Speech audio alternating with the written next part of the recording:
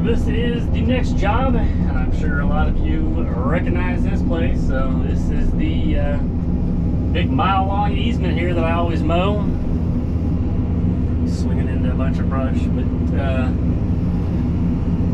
yeah, the sun's probably blinding you that way. But yeah, we're back down here. We're going to do a little cleanup. So I had a lot of erosion and flood damage from, oh man, it had to be sometime over the summer, but we got like one 6-inch rain in like 45 minutes, and then a couple weeks later we had like a 4-inch rain in an hour. And as you can tell, this road right here used to be above that concrete, is how they got in there. And then that was my video, like my last video before I got COVID a year ago. So right here towards the, I guess it was actually the beginning of December when I was here. But I did that driveway, and then I piled up all that rock inside that lagoon. And then that's where I left it, and then the floods came, and you can see every bit of the rock that I put in there is gone. And then when we get over here, I've actually got that exposed, I think it's either an 18 or 24-inch ductile iron intake line that goes 2.5 miles into town. And you can vaguely make out a ditch over there, and that was all flat the first time I mowed here. So when this water came through here, it washed out that whole driveway and area, and you can tell it washed all that rock and stuff there, and then it almost got undermined that concrete. But Dad's on his way with a load of 3-inch base. I'm going to put that back in here and put some smaller stuff in there just so we don't tear the tires up on our dump truck. And then some of that clean rock I've got, that 3-inch clean rock I got at the shop, we're going to dump in on top of that ductile. And then I'm actually going to use those piles up top to put over there, and then all the stuff we just dug out of the sewer, in the alleyway, that clay and junk, we're just gonna bring it down here and start trying to fill that whole ravine back in and kind of get this thing reshaped. And I may clean up a little bit of the big riprap that's down in that ditch. So it really, I mean, they want it fixed in case they need to drive their pickups back here to look at some of the stuff, but it hasn't been like a pressing deal. But it's supposed to get real cold over the weekend and part of next week, so I just feel bad, which I don't think an 18-inch ductile line's actually going to freeze, but you never know. It can stay cold for quite a while, and then if we can just get it covered up and insulated a little bit, that will help out with that. Break some of this back down here and use it for filler. Like I said, I think we're just going to put 3-inch base rock with everything. So our base rock is limestone aggregate. It's like a 3, I think they call it like 3-inch minus. So I mean, it's mostly 3-inch stones with the fines in there, all the way down to like 3/4 or 1-inch base rock. So it's a little bit bigger rock. It'll kind of fill these voids in, but I need to make this where it's smooth enough they can drive pickups and stuff in here. And I don't want to, I mean, riprap would hold up the best, but I also don't want to tear up the tires on my dump truck or Dad's dump truck. So we'll dress this section back up, and I can just kind of use some of this as some of the filler. I'm not really worried about compaction and all that. This is kind of one of those jobs or deals. It's like, I'm not trying to do like a half job or anything like that, but it floods every year. I mean, this is going to happen again. I mean, they do pay me to come down here and kind of keep it up and stuff, but there's no real way to ever make it stop. I mean, like the whole south end of town drains into this area. So it'll look like whitewater rapids whenever it comes out of this little creek bank over here.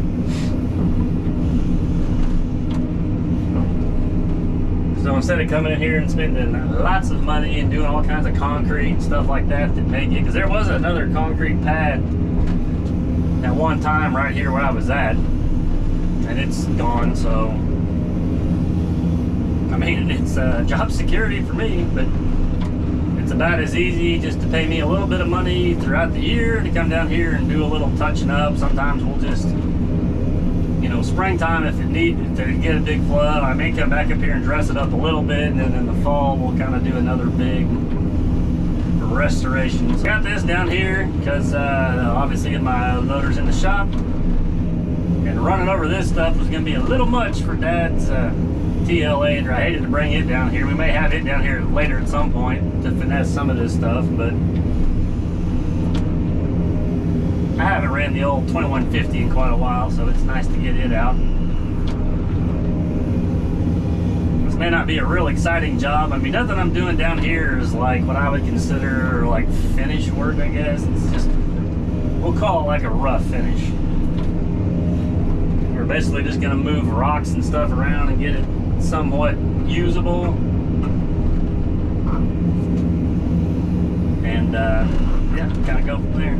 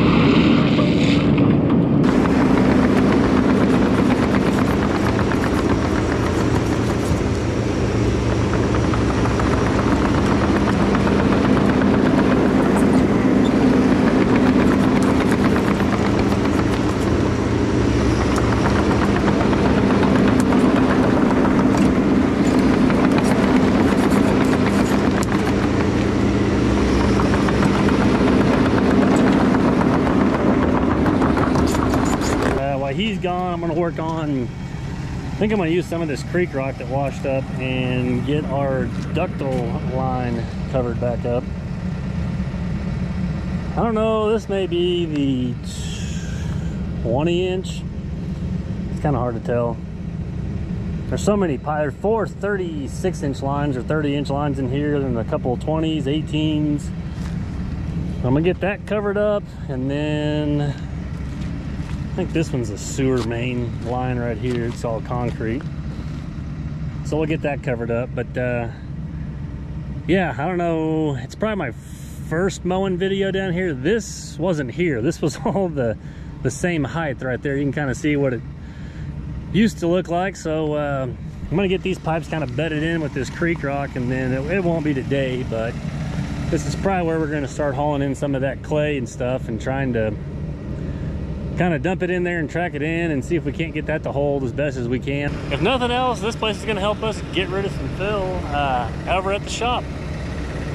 We're not 100% sure, but me and Dad have been talking. We may finally build the shop on that lot where we've been dumping some stuff across the street. So we got a guy, a friend of mine has got the building next to ours that redoes pallets. He's running out of room and he's interested in buying the building that we're in now. So we've kind of been looking around.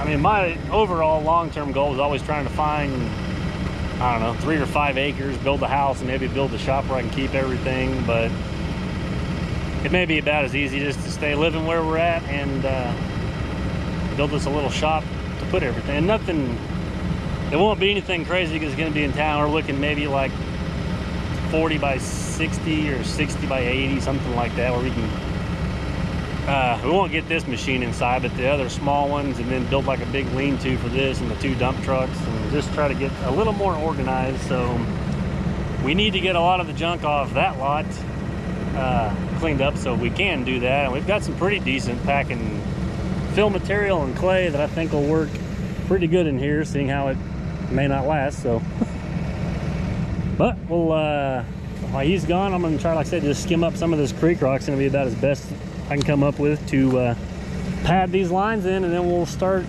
raking some more of this stuff around.